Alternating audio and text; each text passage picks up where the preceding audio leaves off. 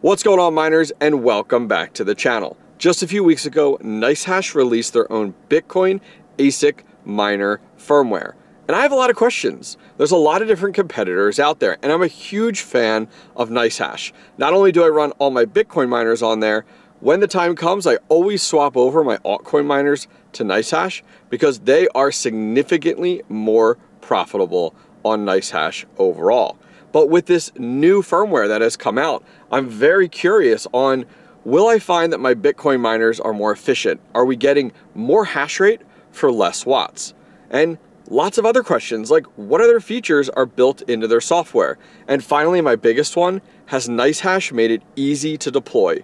A lot of other companies out there right now have something called a ToolBox, which is a software that you can install on a local PC and just push out the firmware to any of those miners on the network. It's become so easy. Gone are the days of flashing the memory or using an SD card. The ToolBox is a great feature to have. So let's head over to our ASIC mining shed and take a look at the brand new NiceHash firmware. All right, we are over here at my electrician's house where we have built our ASIC mining shed here. Quick little swing tour before we jump in. We have a full intake wall on the side. Little Weather XM unit there. And on the left-hand side is our full dedicated exhaust. We have individual exhaust ducts for each of our ASIC miners currently running. We just got this up, I don't know, about a month back. It's with a full 400 amp dedicated commercial service. So let's step inside. I'll introduce you to our friends in here, what we got running. So here are our ASIC miners. All individual intakes, shroud systems, and inline fans. We got a little more room at the hotel here on the bottom. Our PDUs are on the back side. We have our network up top with our electrical over here, two 200 amp panels, a workbench in the middle here. Workbench has two 30 amp 240 volts and a PC for working on equipment while we're here. Here's our intake wall on this side, and a quick little swing tour up top. And that's my whole MTV cribs. So anyways, let me go over what ASICs we have in here, and then we're gonna get into deploying the NiceHash firmware and doing some testing and comparisons. So these two ASICs here are my electrician's. This is his property. He has an S19K Pro as well as a KS2. Nothing wrong with it. I'm actually just starting to work on it, adding in the pivotal pleb board and stuff like that. Over here we have another S19K Pro. We have another KS2, Ice River, Caspa. We then have the KA3 Cadena. We have the K7, which is on CKB there. Got this from Mr. DJ Mines. We have another K7. We have an L7, script mining. And this is actually, most of these actually are on NiceHash. I'll show you in a minute, except for the Caspa miners down here. And then we have the E9 Pro Ethereum Classic. Down here we have the brand new S21 Pro. We just got this set up the other day. We have the AlphaPex DG1 Plus script mining on NiceHash, doing really well. We have the WhatsMiner M60 on NiceHash Bitcoin mining. We have another S19K Pro. This is gonna be one of our test guinea pigs today. We have the brand new DR7 that just came out. I don't recommend buying that just because of how quickly the profitability has gone to zero. And our brand new Ice River KS5L. So, we are talking about the NiceHash brand new firmware that just came out recently. And we're gonna do a test. We have this guy right here, an S19K Pro, 120 terahash. We do have it on high mining mode, so it does about, what, 137 terahash there. And then we have a whole nother model down here, another S19K Pro as well. So let's jump over to the computer. I'm gonna show you guys a little bit more about this new firmware, how to deploy it, and then we're gonna compare a Bitmain version versus the NiceHash firmware version. Which one is more efficient? All right, so we're over here on the computer. We have 20 miners on NiceHash currently right now. As we talked about, K7s, S19K Pros, DG1 Plus. That's doing really well right now on NiceHash. $23.66 a day on average, which is absolutely awesome. Outside of that, we have, let's see here, other miners. The KA3 I actually have on there, the L7, the S21, the What's miner, all listed in there. So I'm a huge fan of NiceHash. If you go over, so this was posted back on June 14th, so a little over a month ago. NiceHash Firmware, powered by Mara, they went ahead and partnered with them to release their own firmware. I'll put a link to this if you guys are interested. It's got a screenshot, but more importantly, it has install instructions. So if we bring that up, it's actually really easy. NiceHash has done a great job of making this very simple. You go to their download center and you pretty much download the software, install it, bring up their toolbox, and then deploy it. So their download center right over here, NiceHash firmware, and you just click download and off you go. So what I have done is I have downloaded the NiceHash software. We're gonna go ahead and load it up. And there's just this NiceHash tools with the icon. We're gonna go ahead and launch that. And that is going to launch NiceHash's toolbox. So happy to see that they have made this process so simple. The nice thing about the toolbox is not only is it a deployment tool, but it also can be used for monitoring and dashboarding your miners, which is great. So in the upper left-hand corner, I'm gonna delete my network and I'm gonna re-add it. So when you come in here, all you do is put in your network. So my network ranges from 192.168 to 86.1 up to 86.254. So we're gonna go ahead and scan our network with the scan button up top. And look at that, it's come up with all my miners on my network right now. It's actually still going through scanning, but they came up very quickly. And you can see all the ASIC miners that I do have running in the shed right now. Quite a few, a variety coming up at the current moment. So I do have one, number 58 IP address that is on the new software, firmware. You can see it says Mara FW. And then we do have our other one, which is 98, which is on the stock Bitmain firmware. So what I want to do is I want to compare which one is more efficient.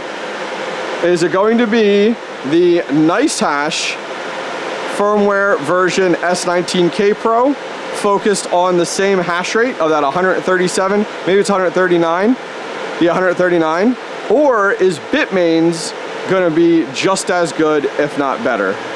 So to deploy this, all we need to do is select our miner from the IP address there, and then go up to choose firmware, and inside of this folder, what we're gonna find is a zip file. NiceHash install, update and restore, and you just click firmware update, and it will deploy the NiceHash firmware directly to that miner in a matter of minutes. And take a look. We have this great NiceHash firmware here. I love the dark theme. Way to go, NiceHash team. We have our temperature of our miner. We have our efficiency. We have, let's see, fan speed, uptime, hash rate. I love it. Down below here, take a look at our hash boards. We have each of our hash boards up and running. Each of them is average about 46.7 for our hash rate there. Our fans are set to 100% using the pivotal pleb, so that's why you see them at 0 here in that regard. And then some of our pool data directly down below. Up top here, they made it easy. They have their IP address right there and easily available. You can see what control board is in here too. And then there's actually an info tab. Kind of gives you a higher level, but the nice thing is you can see your serial number in here, as well as the additional data that we just went over. MAC address. So then when you go to configure, they made it really easy. Here's where you go ahead and populate in your pool information, just like you would any other normal ASIC. However, this is where we start to get into the stuff that I really love. Our operating mode They have a number of different operating modes in here: automatic tuning, fixed frequency, stock hash rate, and sleep mode. I set it to automatic tuning, and I set it to the target of 137 terahash, which is very similar to what you get, almost identical to what you get with the Bitmain stock firmware on high mode with the S19K Pros. It does show your hashboard model, which is nice, and your environmental profile is convenient because you can come down here: air cooling, hydro, single phase immersion, or two phase immersion. So it's kind of nice that they've gotten that granular. And then they do have some additional information down here, as well as override fan control in here too, which is really, really nice. They have your log, which is pretty, pretty traditional. Well done, glad to see that, easily accessible. Network information and upgrade if you want to go ahead and upgrade the firmware at any given time. So this unit right now, we're at 140 terahash, and that is on our test S19K Pro. If we come up, our stock Bitmain separate one is at 139 to with 138 average. So it's right there within 1 to 2 terahash, not even. So now my big question: which one is more efficient? Has NiceHash done a phenomenal job of auto-tuning these, or is there still some desire for improvement? So let's go over and take a look. So up top here is number 98. 98 is our stock S19K Pro running with the Bitmain firmware. Now we're talking without the fan. You see I don't have any high RPM fans on it. So it's doing 3,597 watts without the high RPM fans. Our inline fans are on a whole separate individual breaker here, a 15 amp with our surge protector here. This guy is number 58, and this is our NiceHash guinea pig. Same setup, identically, same exact fan, same exact filter, same shroud system. What is it doing for watts? Well, when we take a look up top here, 3,210 watts. So we're saving right around, it looks like, about 300 to a little bit more watts going with the NiceHash firmware than the stock Bitmain firmware. Heck yeah, way to go NiceHash. That's like my first checkbox. All the features, all the benefits are great, but we need to see the NiceHash ASIC performing better from an efficiency perspective than the Bitmain, and NiceHash has absolutely achieved that. All right guys, down below I'm going to leave this guide, how to install NiceHash firmware. It's only like 5 steps total to get you off and running. I am super happy with this. I'm eager to get this deployed more on several more of my Bitcoin miners. Right now, this is only working with the Bitcoin miners. However, I'm hoping in the near future, we see the NiceHash firmware compatible with several other altcoin miners, because I'll be honest, Bitcoin's only about half of my ASIC mining shed arsenal. I have several altcoin miners, and diversifying is something I always push on the channel.